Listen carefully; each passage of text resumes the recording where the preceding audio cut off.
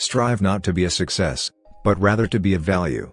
A person who is religiously enlightened appears to me to be one who has, to the best of his ability, liberated himself from the fetters of his selfish desires and is preoccupied with thoughts, feelings, and aspirations to which he clings because of their superpersonal value. Don't listen to the person who has the answers, listen to the person who has the questions. As far as I'm concerned, I prefer silent vice to ostentatious virtue.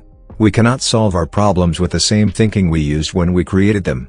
A calm and modest life brings more happiness than the pursuit of success combined with constant restlessness. A person starts to live when he can live outside himself. Learn from yesterday, live for today, hope for tomorrow. The important thing is not to stop questioning. A new type of thinking is essential if mankind is to survive and move toward higher levels.